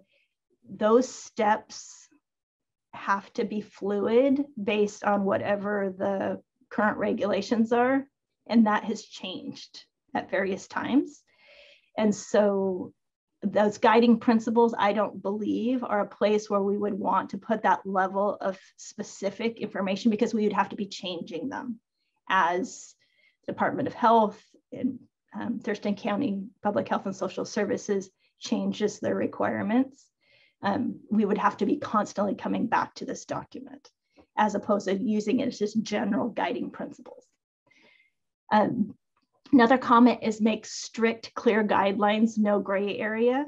So again, I think that was that wanting really specific information about procedures that I don't think was ever the intention of those guiding principles. Avoid vague language, tell parents precisely what to do in each situation or they will ignore the requirements. Another person was completely on the opposite. They felt that there was too many laborious details within those guiding principles. And another one that was, it's generic. I like black and white. They wanted more detail. So that those are kind of grouped together. There was a comment that is summarized here by just saying a request to add a non-discriminatory commitment. And so you may have seen it as I was going back and forth, but there's a green section. So Grant, do you want to talk about that green section? Because the green section is new. This is not part of the original document, only had 1 through 8. Yeah, this, I'll read it in case the folks have a small form factor, but RSD will not differentiate COVID mitigation strategies based on an individual's vaccination status unless required to do so by governor mandate or directive, Department of Health, Labor Industries. And this was based on some of the feedback we got, and also some of the changes we've already made when we talked about what was required versus recommended, and really trying to make sure we're creating a safe, healthy, equity-based environment where folks didn't feel like they were singled out one way or the other based on an individual's vaccination status. So this is language to try to get to that point, that we will not differentiate based on individuals' vaccination status. We do have the unless required. Right now we are not. This goes back to the testing requirement. We've removed that. Thank you. So thank you for making that suggestion based on that feedback. The next section, where minimize constant change. Something should be added about revising requirements often. So some notation about these are going to have to be adjusted to often. So, like, I guess warning our families that to expect change. And then another one that said include a statement like, we won't know until the county tells us we are not in charge of these decisions. So some things about change. And then there were 2 other specific suggestions. One was, I don't like optional language about vaccines. And another that was similar, I don't like that COVID vaccine opt-out has not been presented in this draft. So in terms of vaccines, I can only tell you what I'm hearing. Well, first of all, it's never going to be the school district's decision about whether a vaccine needs to be is mandated or not mandated for school-age children or employees. That is always going to be outside of our jurisdiction. Those are decisions that are made by agencies other than the school board or school administrators. It's the state board of health that makes vaccination requirements for school-age children. And it would be, my understanding, it would be L&I that would make a requirement if that was a requirement, or the governor can go above any of those things. And those will never be ours. We won't have the discretion to say it's mandated or it's not mandated. And so I think what people were saying is we want to see it in here that it's going to be optional, that you're not going to mandate it, and we don't have authority to do that.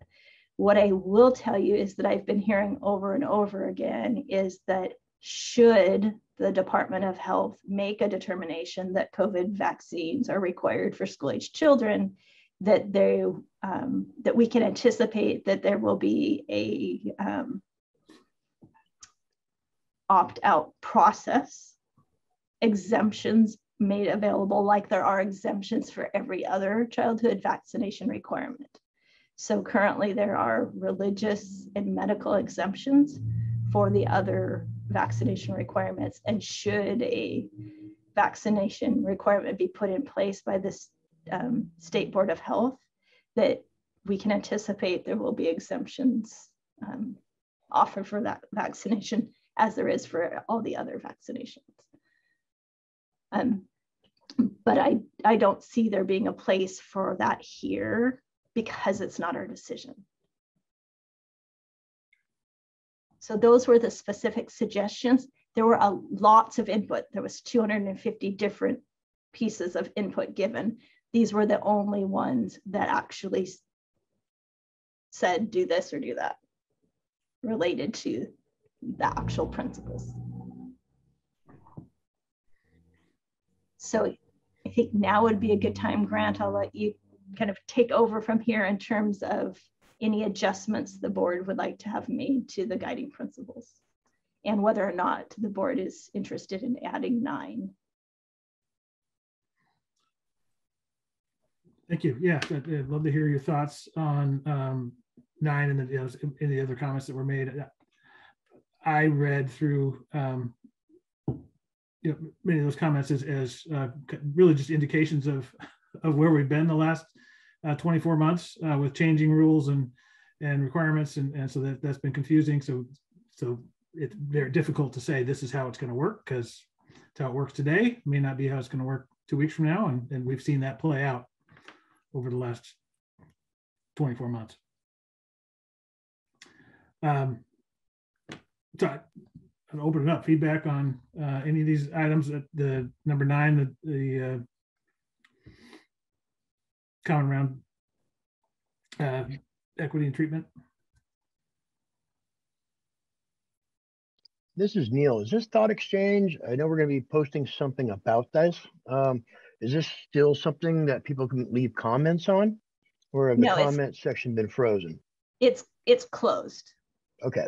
Yeah. Yeah, I'm interested to see a lot of the different comments.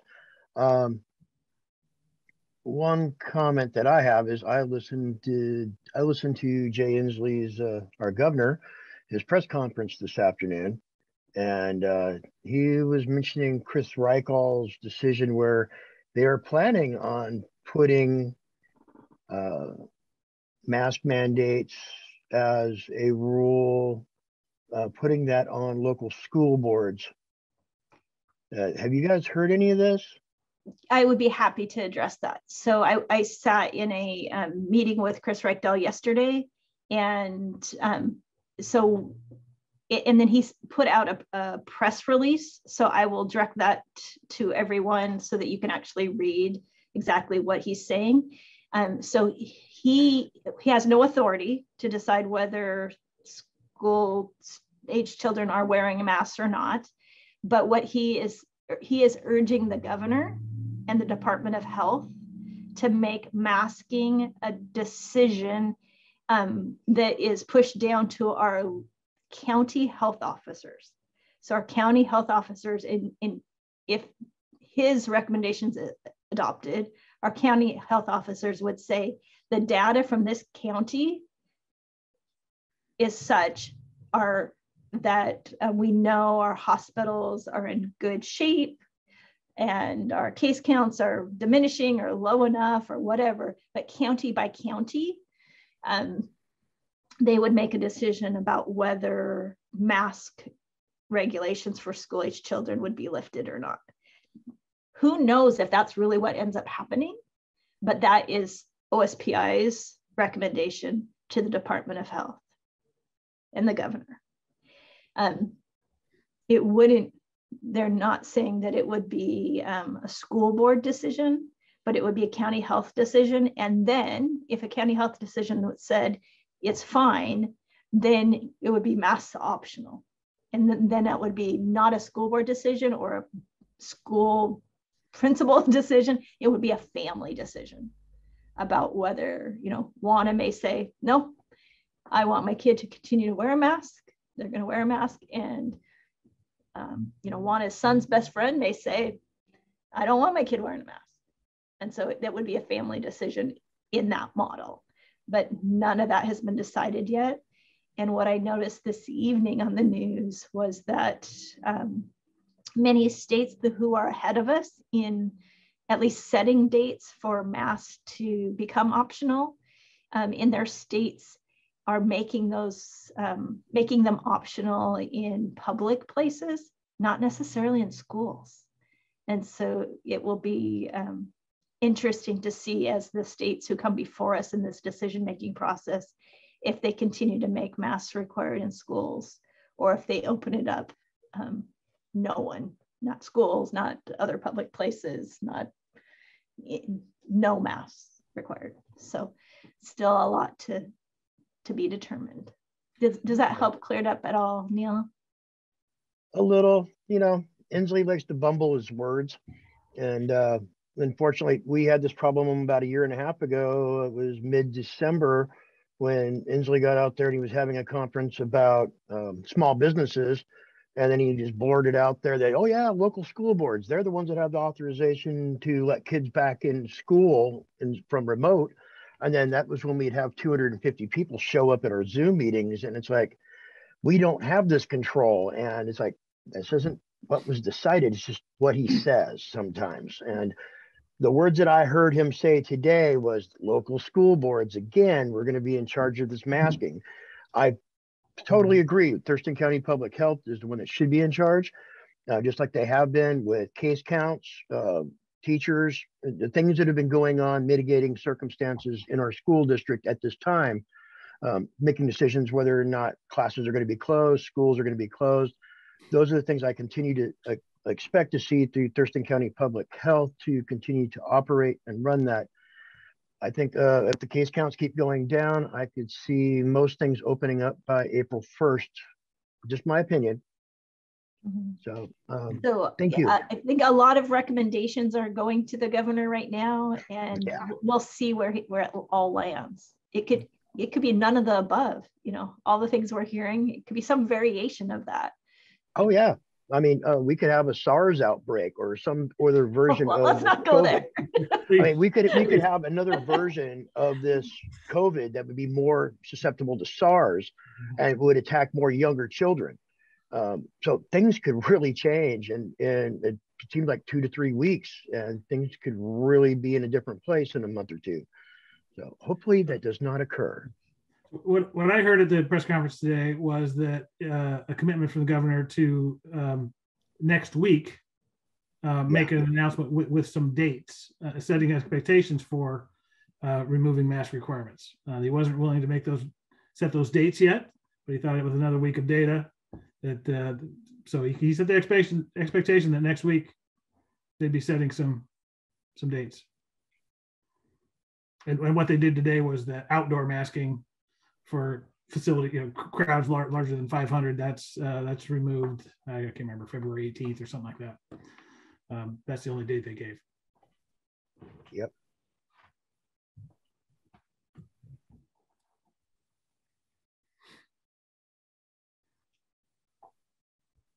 So there is the suggestion to add a 9th guiding principle. So there probably needs to be some discussion about whether you're comfortable with that, and then whether there's any other changes that you want made. We can continue to have discussion about this tonight, or we can, you can send those to me and we can finalize at our next meeting, which is on the 23rd.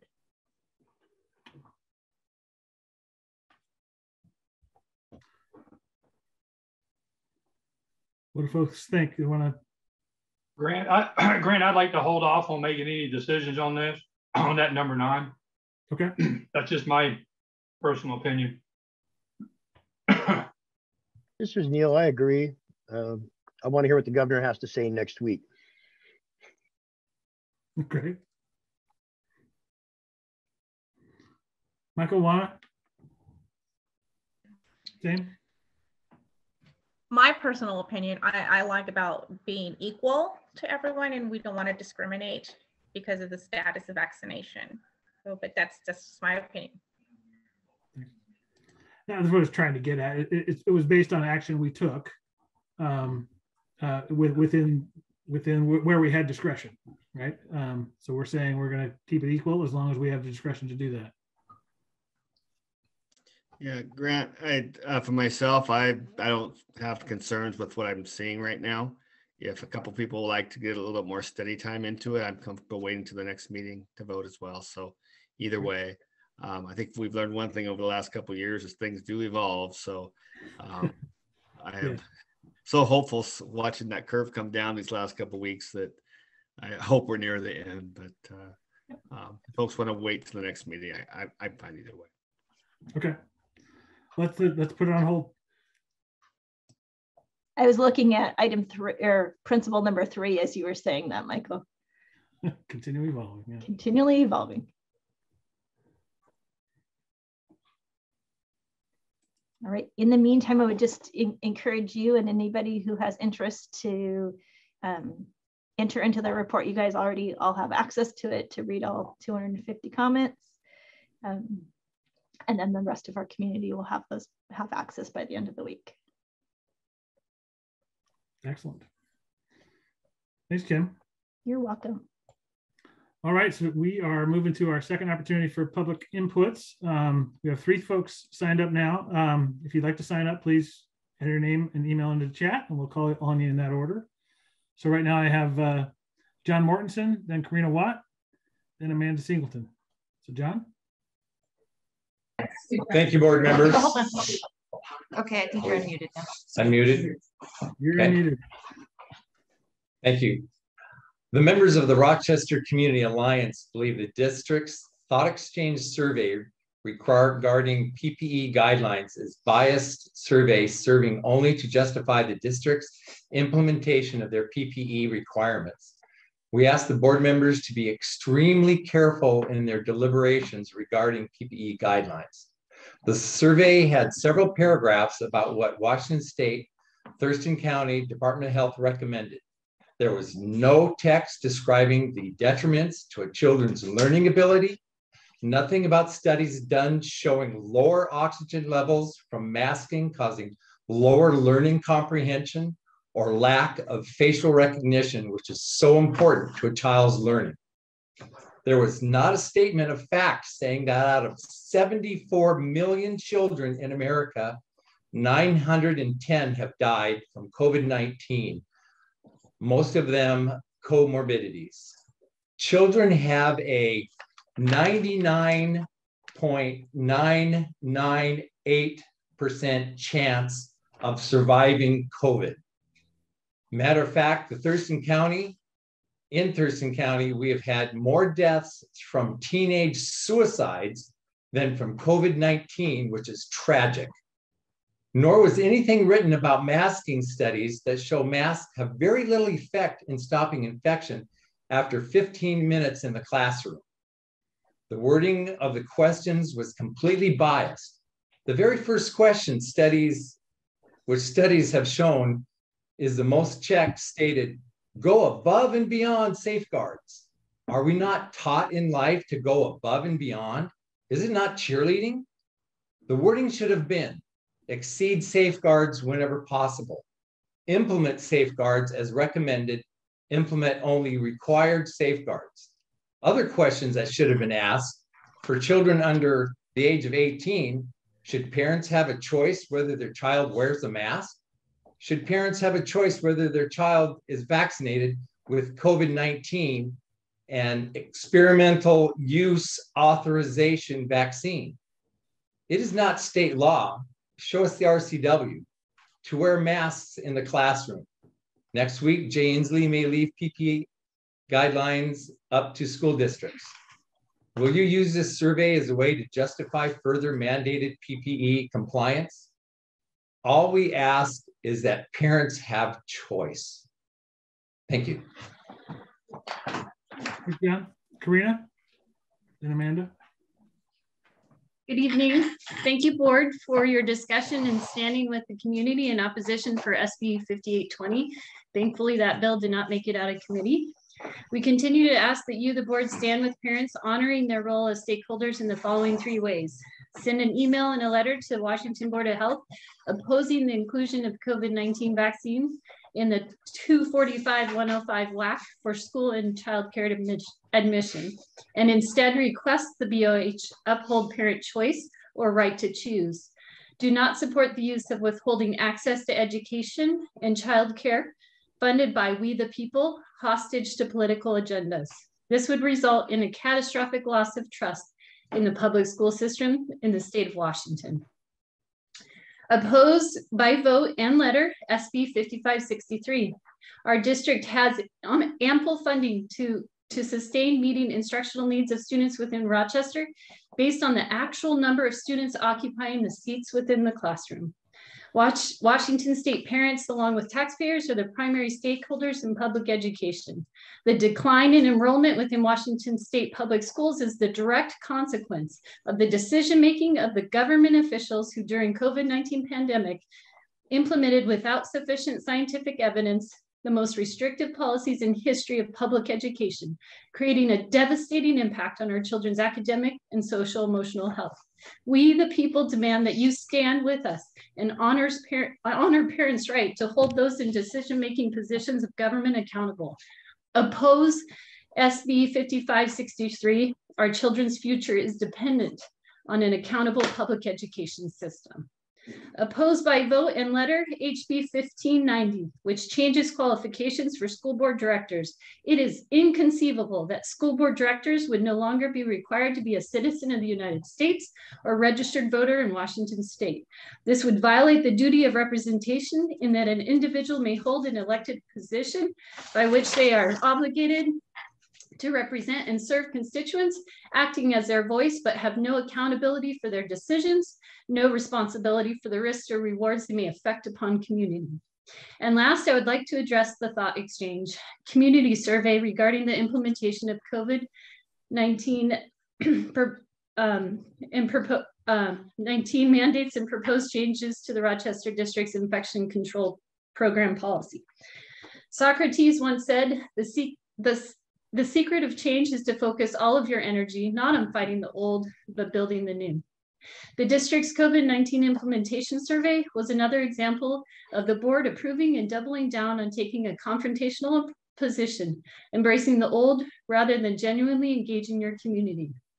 We requested a sincere dialogue and collaboration to identify and then act upon common principles that unify or collectively bring community members together when implementing COVID-19 mandates.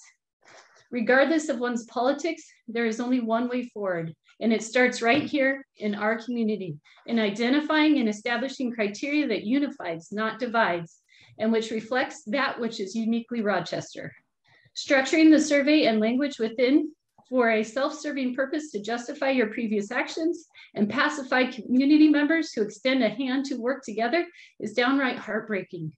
We respectfully request a do-over, and community members must be involved in the development of the survey. Proposed changes to the Rochester School District's infection control program policy should never include mandates implemented under an emergency order. The governor's proclamation number 2114, COVID vaccination requirement, is a proclamation, not law. In the state of Washington, including it in the personnel policy of 5004 is unconscionable and unethical, given it is not an RCW or a WAC. It is not supported by evidence-based research, which is the standard for public school policies. I also recommend that under the second paragraph of immunization, it should be amended to include that the board of directors shall have the authority and discretion to safeguard staff member positions for the sake of ensuring direct instruction or education first for our students. Should the health officer exclude based on potential safety risk versus actual safety risk in order to put our students' education and health and well-being first. As of late, many have said to me, you are courageous to speak at board meetings. And while I sincerely appreciate the compliment, it is undeserving. This is not courage. Rather, courage in my mind is D-Day, the Battle of the Bulge, the Korean War, Vietnam, Iraq, Afghanistan. Courage is identified by the men and women who have pledged to put their life on the line, to uphold the privilege of liberties that define this great nation. Speaking before you, the board is an act of humility. This is an active choice of love, not fear. It is not by mistake, but rather divine intervention that we are told 365 times in the Bible, do not fear. I choose love over fear. I stand before you with not an ounce of pride, only with the humility and belief that we can never accomplish alone that which we were designed to achieve together. I stand before you meeting after meeting, extending a hand of collaboration and asking to embrace it, for it is the only way, with integrity and grace and humility, and finding those principles in our community where we can stand together, do we move forward. I stand before you not to criticize your leadership, but to inspire you to be the leaders that you are capable of becoming. You are skilled, intelligent, and have a heart for service, and an opportunity before you that you have never had previously, to collectively engage your community in a genuine and meaningful way. Our children deserve that. They deserve the very best we have to offer together collaboratively. So I leave you with this challenge. As Socrates said, stop fighting the old and let's start building the new. Thank you, Karina. Amanda? Hello, school board. I was scanning through the website and reading the board duties. Number 4 says speaks for the people on matters of needs and goals regarding children and their education. And number 5 says provides a means by which citizens may express opinions and gain information about their schools. For several months now, I've been coming to the school board, and there have been many other parents. These 3-minute comments are not producing much.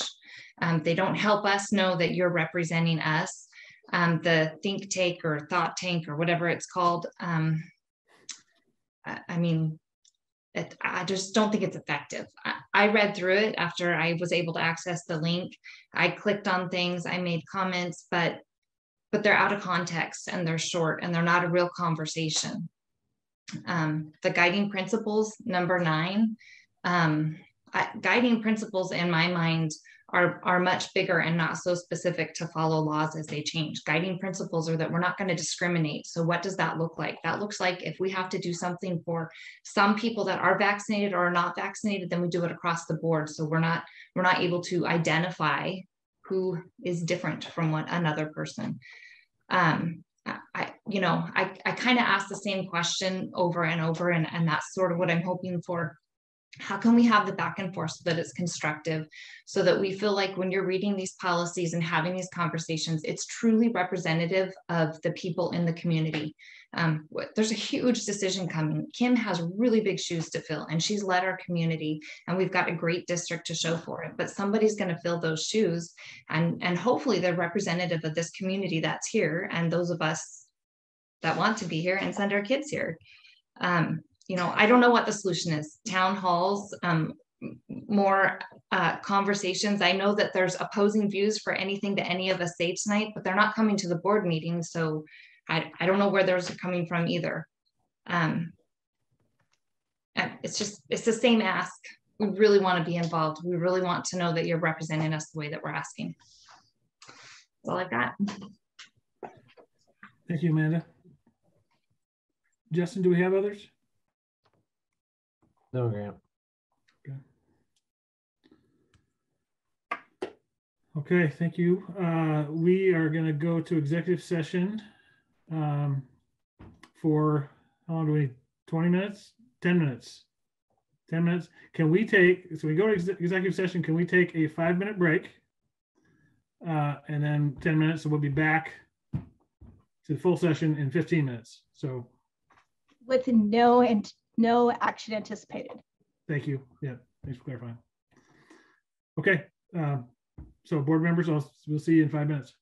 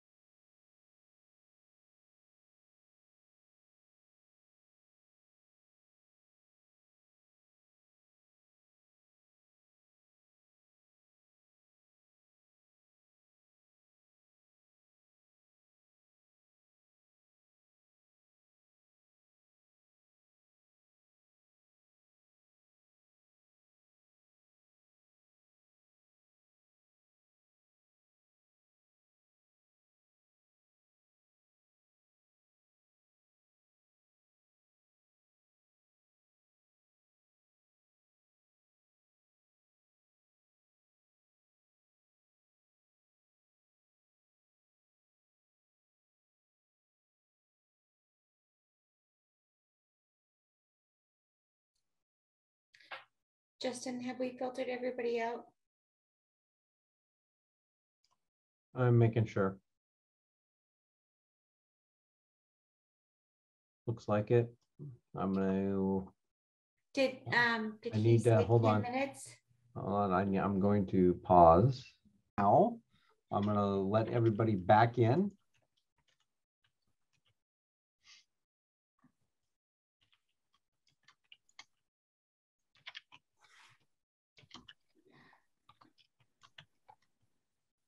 It's good to go, Grant. All right, thank you. We will formally adjourn the meeting.